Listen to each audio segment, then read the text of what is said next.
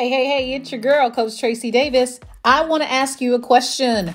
What does success mean to you? Stay tuned. I have an answer for you.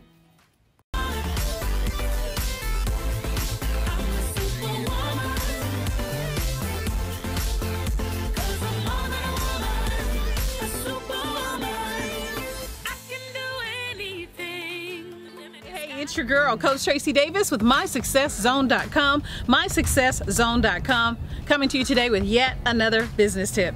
You know that world-renowned song, R-E-S-P-E-C-T, by the late, great Aretha Franklin? And I was thinking about it the other day, and I said, she was saying something in that song. R-E-S-P-E-C-T, find out what it means to me. That song is basically saying respect means different things to different people. Well, guess what? We can say the same thing about success. Success means different things to different people. Take my friend Brandon for an example.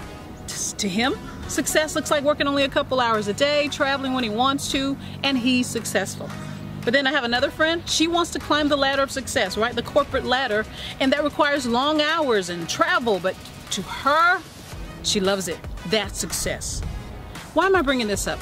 Well, there's so many different people speaking and saying do this and do that, and you know what? You need to make sure that their definition of success matches your definition of success, all right?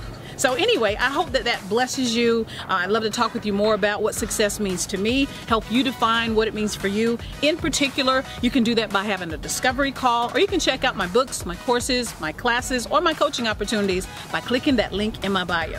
This is Coach Tracie Davis reminding you, decide what success means to you and then go for it. I'll see you again next time.